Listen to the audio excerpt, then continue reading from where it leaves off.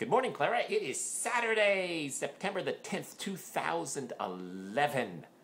And I've been telling you about the things that I read growing up. And I do recall it was right after I'd gotten back to the Philippines when I was in junior high that I just started reading through all the science fiction books that were in the library.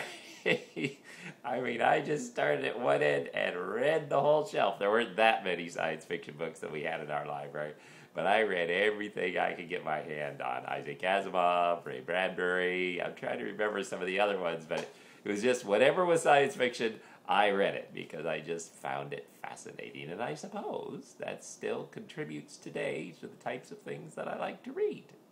Always remember, I love you.